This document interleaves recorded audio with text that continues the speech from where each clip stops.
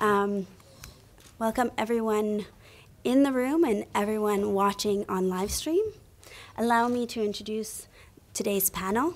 We have Stefan Löfven, as close as I'm going to get, Prime Minister of Sweden, and Magdalena Andersson, Minister of Finance of Sweden. Prime Minister, the floor is yours. Thank you so much and welcome. The theme of this year's World Economic Forum is responsive and responsible leadership. And it is going to require a great deal of the world leaders to meet the concerns we are seeing now in many countries about globalization, unemployment, welfare shortcomings, and migration. Resignation is now being manifested all over the world in the growth of right-wing populism and a tendency also for countries to close themselves off and lean towards protectionism. These concerns have been addressed in different ways and discussed in many meetings here in Davos, and world leaders need to take them very seriously. I am convinced that the key to turning these concerns and this frustration into confidence for the future is to be found in more jobs, a strong welfare system, and in something that we Social Democrats have stood for since many, many years, all the time, economic equality. Right now, everyone is actually talking about equality here in Davos and in other places also all over the world. Because more and more people are now opening their eyes to the fact that equality is important. It's important for sustainable development, both for the ability to keep the society together and also for growth. The IMF, as well as the OECD, has indicated that there is a positive correlation between a more equal income distribution and growth. So here in Davos, there's a great deal of interest also in the Swedish model, with a labor market that has delivered major increases in real wages, a welfare society in which your background does not determine your future, making it possible for someone like me, who once was a foster child, been a welder, an industry worker, to become a prime minister. So equality has been not only a buzzword, it is becoming the key word in addressing sustainable development. Please, Finance Minister. Thank you. And just as the Prime Minister said, there has been a great deal of interest in the Swedish model here in Davos, the way we have combined high growth, high employment, and equality. And historically, Sweden has been good at ensuring that when the economy grows, everyone gets its fair share. And it looks different in different countries. Just taking the US as an example, in the US, 90% of the population have not seen any wage increases since the 1970s in real wages, whereas at the same time, the top 1% have seen their incomes increase by 200%. During the same years in Sweden, the picture is completely different, where both the 90% and the 1% have seen their incomes develop at a similar pace. So it's obvious that what policies you choose, what political model you choose, makes a difference. And in Sweden, we have seen the wage increases for broad groups, wage increases in line with productivity growth, of course, and this is thanks to strong social partners. But we also see high participation rates and redistribution thanks to a well-functioning welfare system. But at the same time, we have most prominently for the last decade also seen increased income inequalities in Sweden. And this has been something that this social democratic-led government has been fighting since day one we took office. Both because it's the right thing, we think it's the right thing to do, but also because it is smart economics. And just as the Prime Minister said, both IMF and OECD point to inclusive growth being both higher but also more sustainable. And therefore, it is great to see such an interest for the subject here in Davos, both for Sweden as a model, but also for the fact that maybe more can be done going forward. And as has been said, equality is on everyone's lips here in Davos, and maybe actually equality is becoming the new black. But in order to go forward, this must not stop at empty words. It's time for leaders to go from words to action. And of course, this is something that we have urged the leaders we have met so far and will continue to urge, is to act for a change.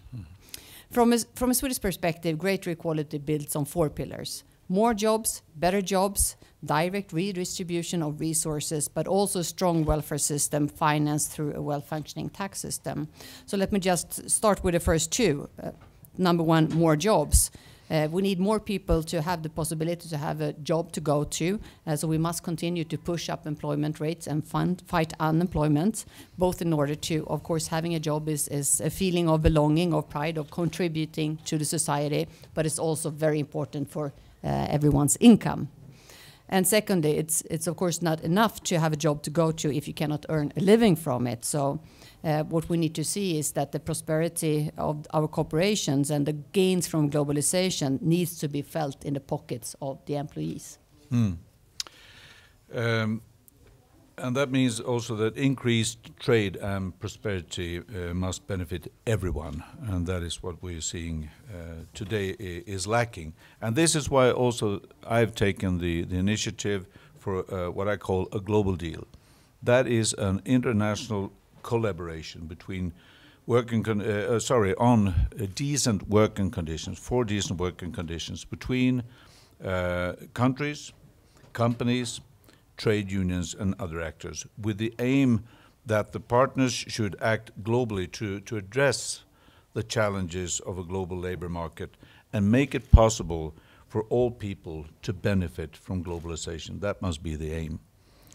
I've seen the enormous power of collaboration between the social partners and society, and how that creates a win-win-win situation for the individual employees, but also for enterprises, companies, and for the whole society. And I urge more of the world leaders to join the global deal for decent working conditions globally. It is essential.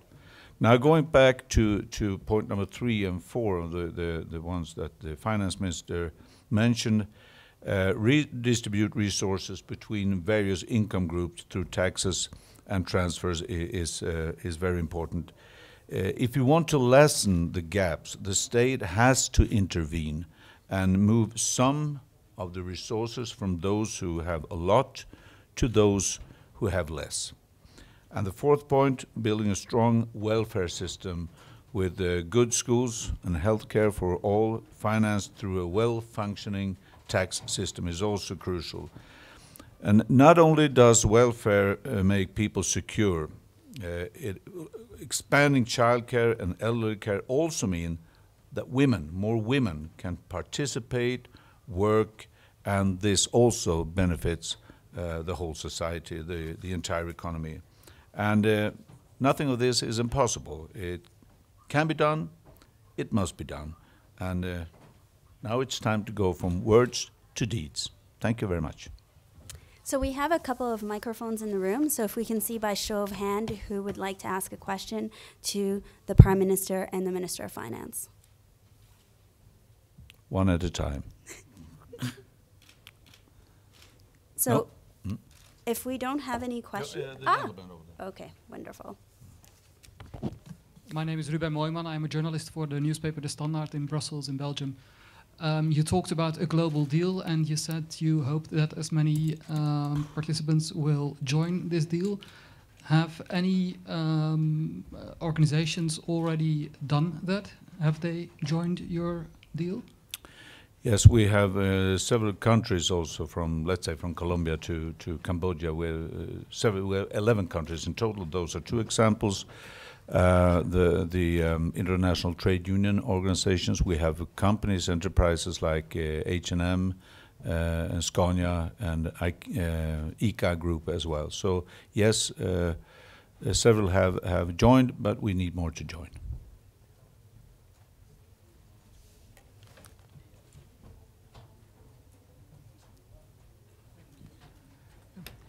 even if Sweden does not have the same kind of problems like many other countries, we still have a right-wing populist party that is rather strong in parliament.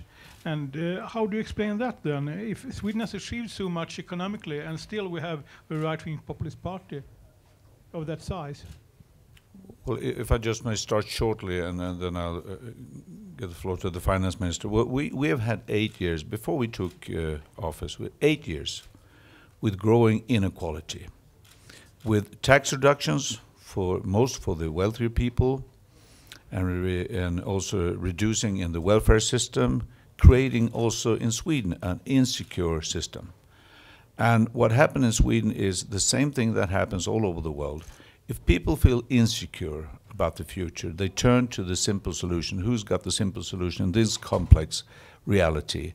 That happens also in Sweden. What we're doing right now is to change from this just lowering taxes and disinvesting in our welfare system into investing in our common society, building a welfare society that shows everybody you are on board. You will also have a job. If you lose your job, we will help you to another job. You have your individual responsibility, but we will take also shared responsibility. We will make sure that you get the training. If you're unemployed, we will make sure also together that you can survive, that you don't have to leave everything just because you're poor. These are the things that we are implementing slowly, step by step. We need to take it in a responsible way. And that is what we're showing step by step, how we can change that. Yeah, just as the Prime Minister said, I mean, what is driving, I think there's, of course, there are several forces that are driving populism, but I mean, clearly two of the forces is increased insecurity, but also increased income gaps. And this we have also seen in Sweden during the last 8 years. If you look, for instance, at the proportion of households with very low incomes has increased significantly, particularly from 2006 to 2010, for instance. But we also see how the active redistribution policy we had during the 8 years before we entered office was a policy that was mainly focused on benefiting those income groups with higher incomes compared to those with lower incomes. And of course, with this government, we are using the political tools in the opposite direction. But what we are seeing in front of us right now is that a political landscape is changing rapidly right in front of our eyes. And I think, of course, we need to analyze what are the driving forces behind it. And it can be several driving forces, but I am convinced that the increased inequalities, but also the increased insecurity is two of those important driving forces. Mm.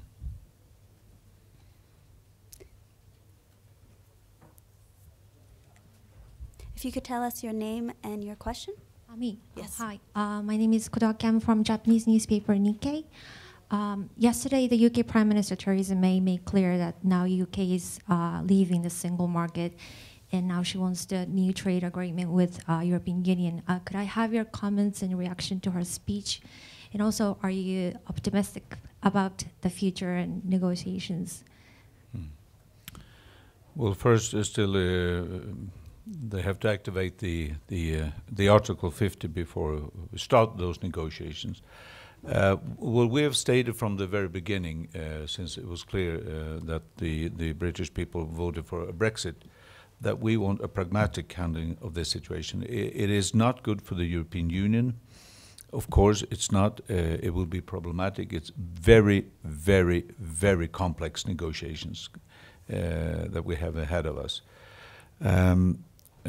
Because we at the end of the day, we want also to see, I mean, UK is there and EU is there also after the negotiations. And we would like to have a good relationship. But having said that, it's also important to say that there is a difference between membership and not being a member.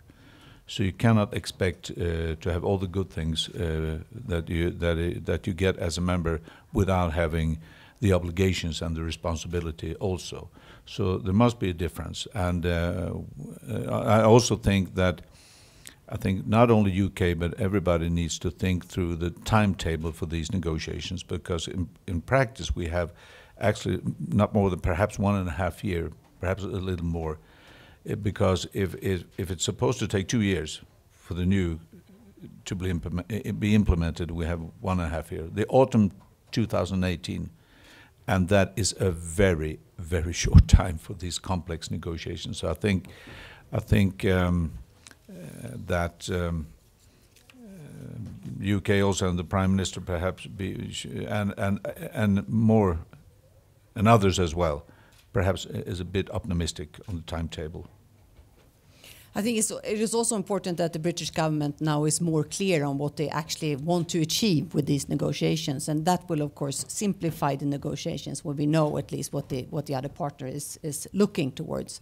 I think that's a good thing. Another good thing is that she was also very clear that the UK and the European Union share common values, and that she also sees that it is in the interest of the United Kingdom that the European Union is a successful project, and that we can move forward both the EU27 and the United Kingdom.